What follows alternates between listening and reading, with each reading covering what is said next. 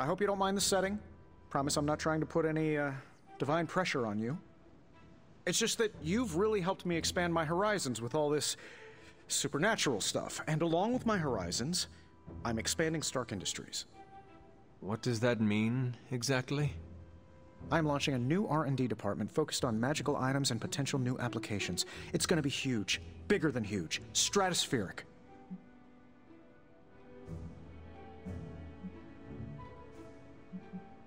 That sounds very exciting, Tony. I'm glad to see my teaching of the mystical is really making an impact on your life. I'm really glad to hear you say that. You see, I need someone to lead this new division. I drew up a long list of names, read it over, then crumpled it up into a ball and threw it away. Right over there. There's only one person who's qualified to run that department for me. Who? You. Me? Really?